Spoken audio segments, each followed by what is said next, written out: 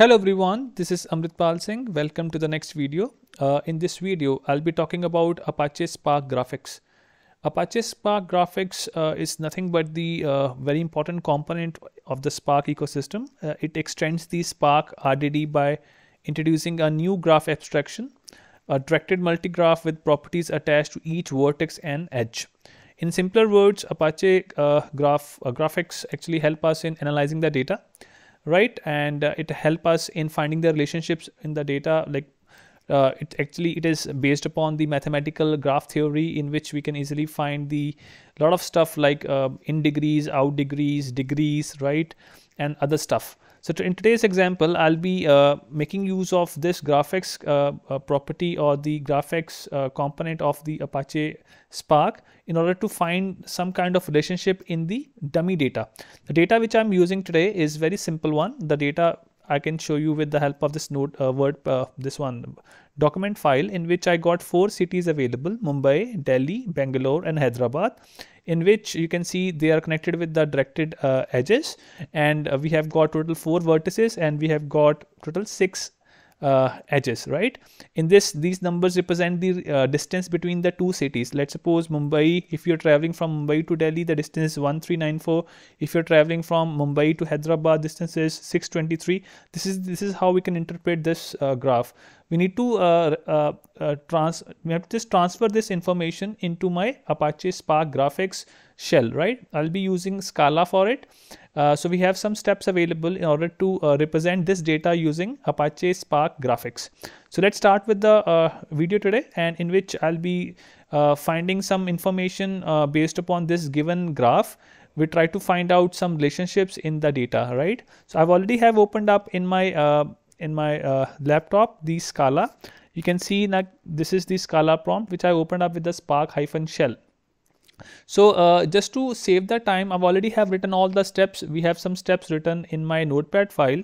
Let me show you the steps. The very first step, we need to incorporate some important we can say libraries which we need to import first. Then only we can use the capability of Apache Spark GraphX. Afterwards, we need to make the array. We need to define the array collection of Scala, in which we need to define all the cities with their this is one property which I'm using today. It's called a population here.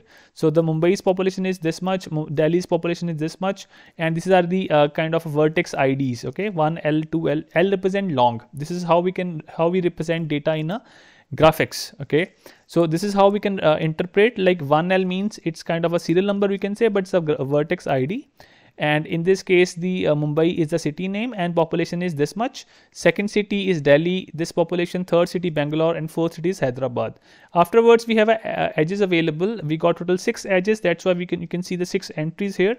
And this is how we can interpret this information, that from 1L to 2L. What is 1L? We already have defined here Mumbai. 2L is Delhi. So from 1L to 2L, the distance is 1394. This is how we can represent or like interpret this information. 1L to 3L, 1L, 4L means this is how the information goes, right? Afterwards, we need to apply the parallelize method using Spark context to create 2 RDDs, which is the basic data structure of Apache Spark. Okay, one I'll be creating the vertex RDD, one will be creating the edge RDD. Afterwards I'll be generating the graph with the graph function, which will be taking 2 parameters, although we can also use 3 parameters. Third parameter is optional, which is default vertex.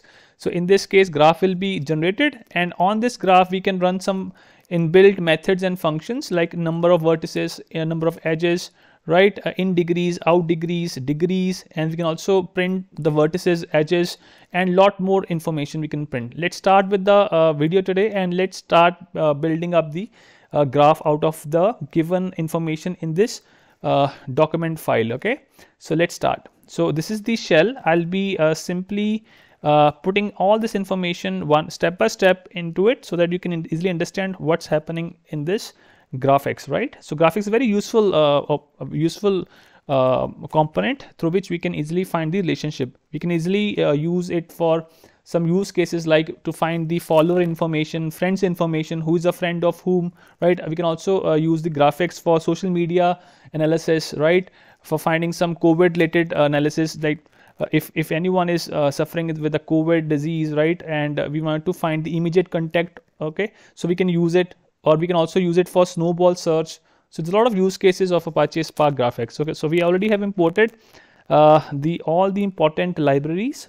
Afterwards, let's now generate the array for vertices. This is my vertex array, and in which 1L I've already have defined the one. This is how we have to represent information in the GraphX. L means long. Okay, vertex ID comma, and in this we have Mumbai, which is of the type string, and third is it is the type big integer, we can say. Although in the Scala we have a property available, it's having a type inference properties. Don't have to define the type while using it, right? So again, I'm copying and pasting on my shell so that we can generate the array out of it. You can see array got generated here. So you can see this is the property of Apache Spark, Scala, which can easily interpret the type. Okay, it is called type inference property, long comma string comma integer. Just see it. I haven't defined, but it's automatically recognizing what the type I'm using. Followed by let me generate the array of the vertices, or sorry, edges also now. After we have generated the array of vertices, now the time to generate the array of edges. Okay, it's done. Okay, afterwards let's create the RDD out of it. We all are aware that we have two methods to create RDD, either using the parallelize method, or we can also generate from the external file as well. So let's generate out of it. Let me copy it again. It's copied and it's generated. If I type all this information, it will take time. So just to save the time, I'm just copying and pasting, so that I've already have prepared it earlier, so that it will be easy for you to understand. So the both the RDDs has been generated, and now let's generate a graph out of it by providing two important parameters, vertex RDD and edge RDD. As I already have said, we do have a third parameter available, but it's optional one, so we don't have to use it, which is default vertex. So you can see graph has been generated. Now let's try to run some information. Let's try to like find some information out of this graph. So graph has been generated. Now let's try to find the number of vertices. So we have a num vertices available. Let's call it, and let's try to find the how many vertices we have generated. Although we are aware that we have 4 vertices, so let's prove it. Yeah, you can see now it's working. It's now giving us 4. It's all good. Now we know that we have a total 6 edges available. We can also prove it with the we have a method available which is num edges. It's 6. It's working fine. And let's try to find the in degree incoming edges. Okay, we all are aware that in the mathematical graph theory we have a concept of in degree, out degree, degree. In degree meaning is like incoming edges. Like for Delhi, for this one, in degree meaning is how many edges are coming in. Okay, you can see 1 only, because all are going outside. Only 1 is going towards Delhi. It's called in degree. Okay, so let's try to find the in degree of this graph. Okay, let me run it here. You can see this is the one. Okay, for second we have 1 in degree. For third we have a 2 in degree. For 4 we have a 3 in degree. What it means, like 2 represent the 2 means Delhi. Okay, I've already have written here. This 2 represent the Delhis. For Delhi, if I can see from this word file, we have just 1 in degree. So 1 in degree is there because only one edge is coming towards Delhi. Other all are going outside. For first one, there's no in degree. You can see that from Mumbai, all the edges are going outward. Nothing is going inward. So that's why there is no 1 available in the result. So that we can see like for 2, it's 1. For third, we have a 2. For fourth, we have a 3. 4 meaning is the fourth one. Who's the fourth one? Hyderabad. For Hyderabad, we have 3 incoming edges.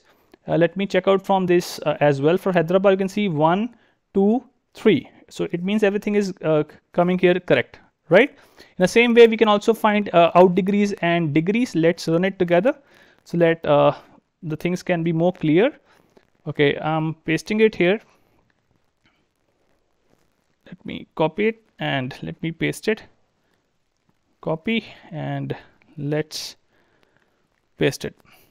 You can see we have got total now out degrees also.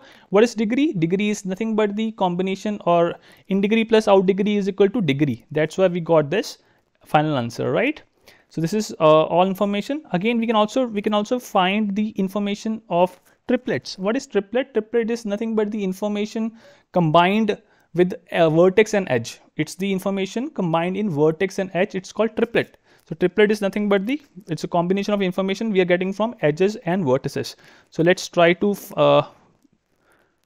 print the information of word triplets. So how many triplets we are having in total? Which is 6. You can see total 6, right? Triplets is nothing but the information that we got. Now let's try to find information of all this, okay? Triplets, edges, vertices. Let's try to find the information, how many edges, means information of vertices, edges and triplets. Let's try to find it for first vertices. This is the vertices. 1 Mumbai, this much, 2 Delhi, 3 Bangalore, the same way, and we can also find out for triplets as well. So TRIPL triplets. You can see this is the combination or information combined of vertices and edges is called triplet. In total we got 6 triplet, that's why we got 6 count here. So we can also find some more information, like let me some use case, like I want to find the those cities, okay, who has population more than this much, okay. I've given the value 8 this much, okay. Let's try to find, in which I'm using a filter as operator through which I'm trying to find the information which has got more than this much of population. Let's see what are those cities. So Mumbai, Delhi and Bangalore falling in this category. So what it means, graph, it's the graph generated graph, vertices dot filter. I'm putting my filter on the vertices now, in which I have defined the schema first, ID, city, population, and I given the third one, population, like it's kind of a where clause where population is more than this much. So with the help of collect is a action through which we print the information on the screen here. So this is the collect is an important action of RDD. So this is how we got the information. Now let's try to put the filter on the edge, in which we try to find the distance which is less than 700, and again I'm going with the collect method. So we got only this two edges are available where the distance is less than 700, 497 and 623. I hope guys from this short little video you must have understood the concept of GraphX. Although GraphX is very vast topic in which we got a lot of functions, lot of methods available, so you can easily take the advantage of it to find some relationship of your data. So thanks for watching guys, see you next video.